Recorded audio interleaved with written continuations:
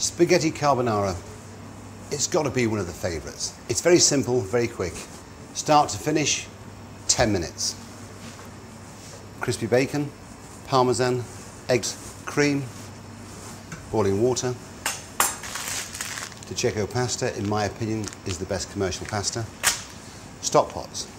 This time, we're not going to season the sauce, we're just going to season the water for the pasta because there's enough salt with the bacon and the parmesan. And we season the water with Knorr chicken stock pot. You may ask, why do I season my water with chicken stock pot and not salt? The reason why is because Knorr chicken stock pot makes your pasta taste better than salt. You should try it. Don't throw away the water, we keep the water. Because what have we made? We made stock with starch from the pasta. So it has flavour. So tomorrow when we're making our stew, we can use this water. If we're making a soup, we use this water. Don't pour it down the sink. Little splash of olive oil. Some people would say not necessary. But having said that, I did have an Italian mother. I'm only going to make 2-3 portions. But look at the size of my pan. Look at the amount of water. So my pasta cooks evenly and doesn't stick together. So we take our egg yolks and we add some cream. Again, you make your carbonara as rich as you wish. If you like cream, a little bit more. If you don't like cream, a little bit less. It's your choice. There's no real recipe. And that's the sauce. Let's not forget, the eggs and the cream, they cook with the heat of the pasta. Some people don't put cream with carbonara, but in England, in America, we tend to. But everyone's different. I just keep it very simple. Whether it's traditional, my method, who knows? But what's important, does it taste delicious? So you can see our water's come to the boil. We take our pasta, and that should take about 8 minutes to cook. When you read the back of a spaghetti packet and it says 10 minutes, make it 9 minutes. If it says 8.5, make it 7.5. Why? Because by the time you've drained it, by the time you've mixed it with your sauce, it's had that extra minute. Otherwise your pasta, if you read the back of the packet, will be overcooked. So we drain our pasta. A lot of the time when you have carbonara, it's curdled. So you've got to really think about what you're doing. You don't want to scramble your eggs. Minuscule amount of olive oil. Again, that's optional. Take our eggs and our cream. Again, you make it as creamy as you like it. Take some of the bacon, just toss that in. I never mix my parmesan with my eggs because it makes it rather sticky. So what I do is, as you can see, put the parmesan in the bottom of my dish. I slide in my carbonara, a little bit more bacon so I've got that nice texture, so it's not soggy bacon, it's crispy bacon. Take a little bit more parmesan. And then I serve parmesan with it, so I have parmesan on the table. So if someone wants a little bit more cheese, then that's fine. A little black pepper. As you can see, I don't mix my bacon and my parmesan with my cream and my egg yolks. I build it in layers. So therefore, my bacon's still crispy, it's got texture. I can taste the cream and egg mixture.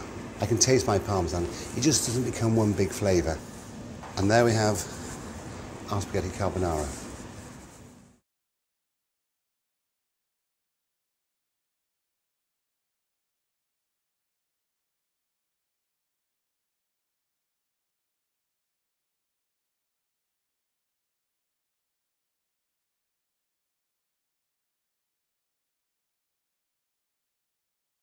With the bacon and the parmesan. And we season the water with Knorr chicken stock pot. You may ask, why do I season my water with chicken stock pot and not salt? The reason why is because Knorr chicken stock pot makes your pasta taste better than salt. You should try it. Don't throw away the water, we keep the water. Because what have we made? We made stock with starch from the pasta. So it has flavour. So tomorrow when we're making our stew, we can use this water. If we're making a soup, we use this water. Don't pour it down the sink.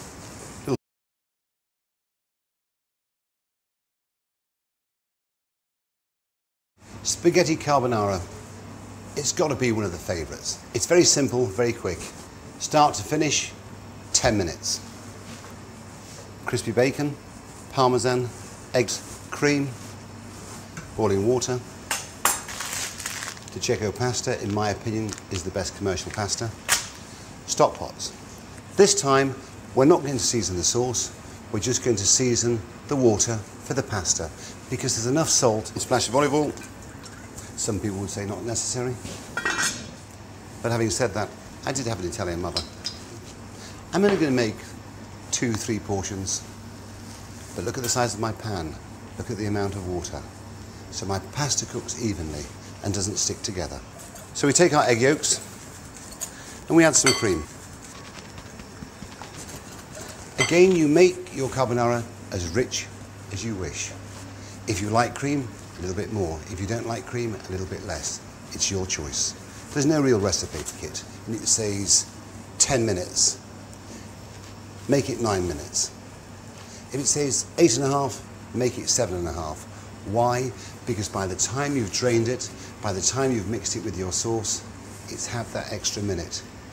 Otherwise your pasta, if you read the back of the packet, will be overcooked. So we drain our pasta. A lot of the time when you have carbonara, it's curdled. So you've got to really think about what you're doing. You don't want to scramble your eggs. Minuscule amount of olive oil. Again, that's up. And that's the sauce. Let's not forget, the eggs and the cream, they cook with the heat of the pasta. Some people don't put cream with carbonara, but in England, in America, we tend to. But everyone's different. I just keep it very simple. Whether it's traditional, my method, who knows? But what's important, does it taste delicious? So you can see our water's come to the boil. We take our pasta. And that should take about 8 minutes to cook. When you read the back of a spaghetti packet,